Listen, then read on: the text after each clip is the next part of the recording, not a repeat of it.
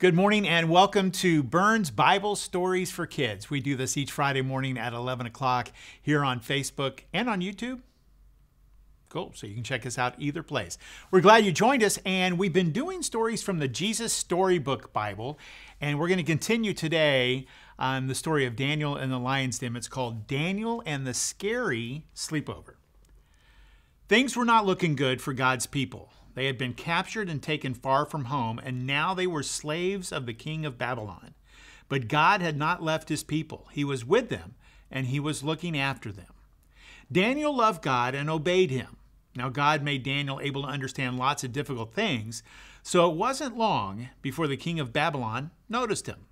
King Darius liked how clever Daniel was, so he made Daniel his most important helper of all and put him in charge of lots of other helpers. But the other helpers didn't like this. They wanted the king to like them best. They wanted to get rid of Daniel.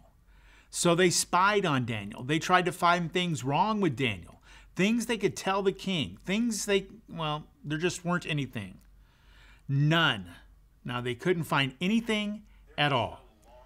Except there was just one thing. Every day, 3 times a day, without fail, no matter what, Daniel went to his room, closed the door, and prayed. They smiled to themselves. Let's get the king to make a law that no one is allowed to pray to anyone except to the king.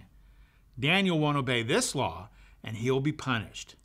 They were pleased with themselves for being so clever and hurried off to tell the king. And the king liked their idea. He didn't know they were tricking him, so he made it into law. Everyone must pray only to me.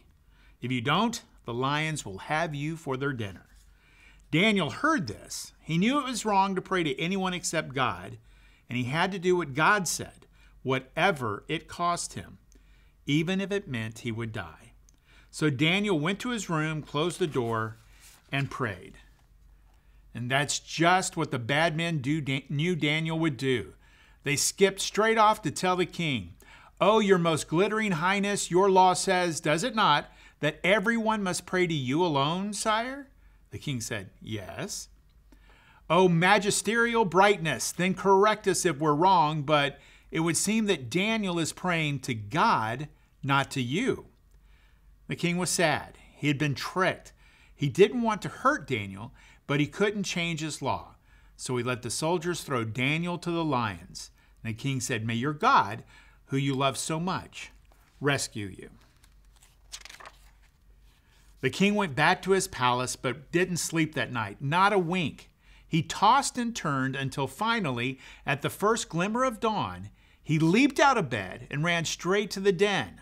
He cried out, "Daniel, has your God rescued you?" Daniel shouted, "Yes!" God sent an angel to close the lions' mouths. And there, resting his head on Daniel's lap, was the biggest lion, purring like a little kitten. The king brought Daniel out of the den. "Look," he said, "Daniel doesn't even have a scratch." And the king made a new law. Daniel's God is the true God, the God who rescues. Pray to him instead.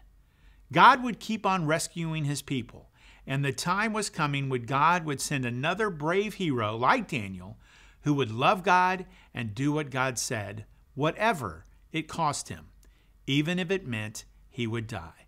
And together, they would pull off the greatest rescue the world has ever known. Thanks so much for joining us for Burns Bible Stories for Kids.